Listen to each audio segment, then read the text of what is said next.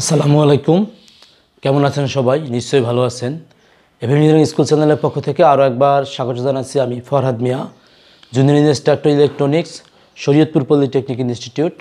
Viewers, আমাদের আজকে আলোচ্য বিষয় হচ্ছে ইলেকট্রিক্যাল সার্কিট অ্যান্ড মেশিন সাবজেক্টের দ্বিতীয় অধ্যায়ের এসি প্যারালেল সার্কিট। তো সেই এসি প্যারালেল সার্কিটের দুটি ইম্পিডেন্স দেওয়া আছে, তাদের মোট ইম্পিডেন্স বের করতে হবে। তো একটি বিষয় হচ্ছে আমরা এসি সিরিজ সার্কিটে মোট ইম্পিডেন্স কীভাবে বের করেছি, আর প্যারালাল সার্কিটে মোট ইম্পিডেন্স একটু ভিন্নতর আছে। তো সেক্ষেত্রে আমরা প্রথমেই এখানে আগে দেখে নেব যে আমাদের এখানে কি কি দেওয়া আছে। তো একটি বিষয় হচ্ছে যেহেতু দুইটি ইম্পিডেন্স দেওয়া আছে, তো সেক্ষেত্রে আমরা ধরে নেব Z1 আর হচ্ছে একটা হচ্ছে Z2। তো সেক্ষেত্রে Z1 সমান ধরে নিলাম হলো 4 প্লাস J3, আর Z2 সমান ধরে নিলাম 6 মাইনাস J8। আমাদেরকে বের করতে হবে ZT। তো একটা বিষয় হচ্ছে প্যারালাল সার্কিটে এই ZT হচ্ছে এরকম যে 1 ভাগ ZT সমান সমান হচ্ছে 1 ভাগ Z1 প্লাস 1 ভাগ Z2 এরকম। তো সেক্ষেত্রে যেহেতু এরকম করে হবে, তো আমরা যদি এটাকে ওইভাবে সমাধান করতে যাই, তো সেক্ষেত্রে দুইটার আসলে কি হবে, এখানে আমরা দুইটা লসাগু করলাম, এরপরে এখানে হবে কি Z1 প্লাস Z2, এটা সমান 1/ZT সমান। তো বা আমরা যদি ZT করি তাহলে কি হবে, এটা উল্টে যাবে। তো Z1 Z2 ইন্টু হচ্ছে কি Z1 প্লাস Z2। তো এটা করলাম। এইবার আমরা এখানে এই Z1 Z2-র মানটি বসিয়ে দেব। তো এখন এখানে যদি Z1 Z2 যে মানটি আছে সেটি কিন্তু আমাদের রেক্ট্যাঙ্গুলার ফর্মে আছে। তো আমরা চাইলে এটাকে পোলার ফর্মে নিয়ে করতে পারি, আবার চাইলে রেক্ট্যাঙ্গুলার ফর্মেও মানটা করা যেতে পারে। তবে এক্ষেত্রে যে বিষয়টি হচ্ছে, আমরা এখানে কিন্তু অবশ্যই ক্যালকুলেটর ব্যবহার করতে হবে, কারণ ক্যালকুলেটরের ব্যবহার ছাড়া সাধারণ যে আমরা যোগ বিয়োগ গুণ ভাগ করি, তো এইগুলো কিন্তু সেইভাবে করলে হবে না। এটাকে অবশ্যই ক্যালকুলেটর ইউজ করতে হবে, এবং ক্যালকুলেটরের নর্মাল যে মোড আছে সেই মোডে হবে না। ক্যালকুলেটরের আপনারা দেখবেন আপনাদের ক্যালকুলেটর বিভিন্ন মোড দেওয়া আছে। তো সেক্ষেত্রে এদের মধ্যে একটি মোড আছে লগিয়া কমপ্লেক্স মোড। আপনি মোড চাপলে, যদি ক্যালকুলেটর অন করে মোড চাপেন, তাহলে প্রথমেই যে দুইটি বিষয় আসে, একটা আছে কম্প, এর নিচে 1 থাকে, এরপর আছে CO না CMPLX, এটা হচ্ছে কমপ্লেক্স, এর নিচে 2 দেওয়া আছে। আপনি যদি ক্যালকুলেটর 2 চাপেন তাহলে আপনার ক্যালকুলেটরটি কমপ্লেক্স মোডে চলে আসবে। তো কমপ্লেক্স মোডে চলে আসলে এই কমপ্লেক্স মোড ব্যবহার করে আমরা এই যে সমাধান আছে, যে রেক্ট্যাঙ্গুলার ফর্মের গুণ যোগ ভাগ, মানে রেক্ট্যাঙ্গুলার ফর্মের গুণ যোগ ভাগটা সহজেই করা যায়, গুণ হয়তো করা যাবে কিন্তু সেটা অনেক বড় হয়ে যাবে। জাস্ট ক্যালকুলেটরে যদি আমরা করি তো সেটা খুব সহজে করা যেতে পারে। তো আমরা প্রথমে মানটি এখানে বসিয়ে নেই। এখানে আছে আমাদের Z1 এর মান আছে 4 প্লাস J3 ইন্টু হচ্ছে আমাদের 6 মাইনাস J8, আর নিচে থেকে Z1 প্লাস Z2, এখানে হবে 4 প্লাস J3 আর প্লাস Z2 মান হচ্ছে 6 মাইনাস J8। তো সেক্ষেত্রে এরকম হলো। এখন আমরা প্রথমে কি করব, উপরের যে বিষয়টি আছে গুণের বিষয়টি, এটি কি করব, যে এরকম এখানে ব্র্যাকেট দিয়ে করা আছে, আমরা প্রথমে ফার্স্ট ব্র্যাকেট দিয়ে নেব, দিয়ে লিখব 4 প্লাস, আমাদের ক্যালকুলেটরে কিন্তু এখানে যে খুঁজে পাওয়া যাবে না, এটা আই, এটা হবে আই হবে। আমরা আইটা কোথায় আছে, এই যে ইএনজি আছে, এই ইএনজির উপরে কিন্তু দেখা যাবে আই আছে। তো সেখানে আমরা কি করব, এখানে প্রথমে দিলাম 4, এরপরে আমরা এখানে 3 দিয়ে এখানে ওইটা চাপবো, আই চলে আসবে।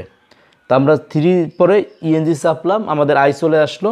আই আসার পরে এখন যে ব্র্যাকেট ছিল, আমরা মাঝে গুণ চিহ্ন দিলাম, দিয়ে আবার ব্র্যাকেট চিহ্ন দিলাম, দেওয়ার পরে এখানে 6 মাইনাস 8 আই দিলাম, আবার আমরা ব্র্যাকেট দিয়ে আটকে দিলাম। আমাদের কিন্তু গুণটি হয়ে গেল। তো হয়ে যাওয়ার পরে আমরা যখন সমান সমান চাপবো, এইভাবে যে সমান সমান চাপবো, তখন কিন্তু একটি মান দেখাবে, সেটি হচ্ছে 48। কিন্তু আসলে এখানে কিন্তু একটি মান হবে না, এটা হবে দুটো মান হবে। একটি যেমন 48 হলো, এরপরে যে বাকি যেটা থাকবে সেটা শিফট চাপতে হবে, শিফট চেপে আবার সমান সমান চাপতে হবে, তাইলে মান চলে আসবে। যেমন আরেকটি মান চলে আসছে মাইনাস 14i, তার মানে হচ্ছে মাইনাস J14 বা J14, আমরা মানটি পেয়ে গেলাম। এরপরে যোগ যদি করি, এটা কিন্তু নর্মাল হিসেবে যোগ করা যায় বা ক্যালকুলেটরের সাহায্যে করা যায়। আমরা যদি একটু ক্যালকুলেটরের সাহায্য নিয়ে করি, যে 4 প্লাস হচ্ছে 3i প্লাস হচ্ছে 6 মাইনাস হচ্ছে 8i, তো আমাদের কিন্তু মান চলে আসবে একটি, যেমন এখানে চলে আসছে 10 এবং এখানে সম্ভবত আসবে 5J5। তো আমরা দেখি আমাদের এখানে ক্যালকুলেটর কি আসছে, হ্যাঁ 5J আসছে। তো এই হলো আমাদের দুটো মান আমরা পেয়ে গেলাম। এইবার এই মানটিকে এটি দিয়ে ভাগ করব এই ক্যালকুলেটরের সাহায্যেই। তো সেক্ষেত্রে আমরা ভাগ করার ক্ষেত্রে যে কাজটি করব, এটিকে অবশ্যই আমরা ব্র্যাকেট দিয়ে আটকে দেব। যেমন প্রথম যে বিষয়টি আছে আমরা এখানে লিখলাম 40, ব্র্যাকেট দিয়ে আটকে এনে 48 মাইনাস হচ্ছে 14i, ব্র্যাকেট দিয়ে আটকালাম, ভাগ হচ্ছে এটা ব্র্যাকেট দিয়ে আটকে নিই 10 মাইনাস হচ্ছে 5i, আটকে দিলাম। এবার আমরা যে মানটি পেলাম, আমরা একটি মান পেলাম, সেটি হচ্ছে এরকম হচ্ছে যে 44 ইজ ইকুয়াল টু হচ্ছে 4.4, শিফট চেপে আবার সমান সমান চাপি, তো আসতেছে প্লাস 0.8i, অর্থাৎ জে অফ 0.8। তো এইটা আমরা চাইলে এখানেও আমরা অ্যান্সার রাখতে পারি, এটাও অ্যান্সার রাখতে পারি রেক্টেঙ্গুলার ফর্মে, অথবা এইটাকে আমরা যে পোলার ফর্মে রূপান্তর করে কিন্তু আমরা অ্যান্সার করতে পারি। তো সেক্ষেত্রে আমরা যদি চাই এটাকে পোলার ফর্মে নিয়ে নিতে পারি। তো আমরা এখানে এইটাও অ্যান্সার হতে পারে, অথবা এটাকে পোলার ফর্মে নেওয়া যেতে পারে। যদি পোলার ফর্মে নিতে চাই, তো সেক্ষেত্রে যা আছে এইটাকে জাস্ট শুধু একটা কাজ করতে হবে। এখানে যে দেওয়া আছে শিফটের পরে প্লাস, এখানে প্লাস দেওয়া আছে, প্লাসের উপরে কিন্তু দেওয়া আছে r θ, অর্থাৎ আমি শিফট চেপে প্লাস চাপবো, প্লাস চাপলে এখানে আমার ক্যালকুলেট স্ক্রিনে দেখাচ্ছে অ্যান্সার থেকে কি r θ, অর্থাৎ আমাদের যে অ্যান্সারটি হচ্ছে এটি আমরা পোলার ফর্মে পাবো। তো আমরা সমান সমান চেপে দেবো, চেপে দিলে কি হচ্ছে এখানে একবারে চলে আসছে 4.47। এরপর যেহেতু আমাদের কোণের একটি বিষয় আছে, তো সেই জন্য কী করবো, শিফট দিয়ে সমান সমান চাপবো, আমাদের এখানে কোণ চলে আসবে। কোণটি আসছে কত, এখানে কোণ আসছে হচ্ছে 10.3। তো আমাদের এইটাও কিন্তু আমাদের অ্যান্সার হয়ে গেল।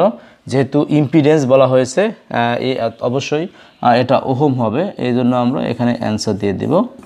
এই তো অঙ্ক আসলে দেখতে প্রথমে অনেকেই যদি না বুঝে, বা অনেকেই এই হিসাবটি দেখলে যে কিভাবে হলো এটা আসলে বোঝা যাচ্ছে না। তো সেক্ষেত্রে খুব ঠান্ডা মাথায় হিসাব করতে হবে এবং ক্যালকুলেটর ব্যবহার করতে হবে। ক্যালকুলেটর ব্যবহার করে আপনারা যদি একটু চেষ্টা করেন, তো খুব সহজেই তেমন হিসাব মিলে যাচ্ছে। এ ধরনের যে ক্ষেত্রে ক্যালকুলেটরের ব্যবহারটা কিন্তু সবচেয়ে গুরুত্বপূর্ণ। আর এই বিষয়টা খেয়াল রাখতে হবে যে ক্যালকুলেটর যারা ব্যবহার করতে না পারেন তারা কিন্তু এই অঙ্ক পারবেন না। তো আশা করি আপনারা যদি ভিডিওটি ভালোভাবে দেখেন, তো সেক্ষেত্রে এই ক্যালকুলেটর ব্যবহার করে কিভাবে আপনারা এই অঙ্কটি করতে পারবেন সেটি কিন্তু ভিডিওতে সুন্দরভাবে উপস্থাপন করা আছে, এবং এটা আপনারা যদি একটু লক্ষ্য করলেই পাবেন। এরপরও যদি কারো কোথাও কোনো সমস্যা থেকে থাকে আমাকে শেয়ার করতে পারেন, সেটা বিভিন্ন মাধ্যমে হতে পারে, অনলাইন অফলাইন যে কোনো মাধ্যমে যদি আমার সাথে শেয়ার করেন, আমি অবশ্যই সে বিষয়ে আবারও আপনাদের ব্যাখ্যা দেব বা আপনাদেরকে সহযোগিতা করব। আপনাদের সহযোগিতার জন্যই আমি আছি, আপনাদের সহযোগিতার জন্য এফএম ইঞ্জিনিয়ারিং টিম। তো সেক্ষেত্রে আশা করি ভিডিওটি ভালো লাগবে। ভিডিওটি ভালো লাগলে অবশ্যই লাইক, কমেন্ট এবং শেয়ার করবেন। ইতিমধ্যেই যারা আমাদের এই চ্যানেলটি সাবস্ক্রাইব করেছেন তাদের সকলকে ধন্যবাদ। যারা এখনও সাবস্ক্রাইব করেননি, আশা করি এখনই সাবস্ক্রাইব করে ফেলবেন। একটি বিষয় হচ্ছে, আপনারা হয়তো জেনে থাকবেন বা নাও জানতে পারেন, এই ইলেকট্রিক্যাল সার্কিট অ্যান্ড মেশিন সাবজেক্টের ইতিমধ্যে অনেকগুলো ভিডিও আমাদের চ্যানেলে আছে, এবং আমরাই উদ্যোগ নিয়েছি যে ইলেকট্রিক্যাল সার্কিট অ্যান্ড মেশিন সাবজেক্টে ভিডিও তৈরি করার জন্য। এবং এই সাবজেক্টে যতগুলো ভিডিও করা দরকার হয় আমরা সবগুলো ভিডিও করব, যেগুলো আপনাদেরকে আসলে বোঝানোর মতো বা যেগুলো আপনাদের কাছে কঠিন মনে হবে। তো আশা করি এই ভিডিওটি অবশ্যই দেখবেন। আপনাদের সকলে সুস্থ থাকুন, নিরাপদে থাকুন, এই প্রত্যাশায় আজকের মতো বিদায় নিচ্ছি। আল্লাহ হাফেজ।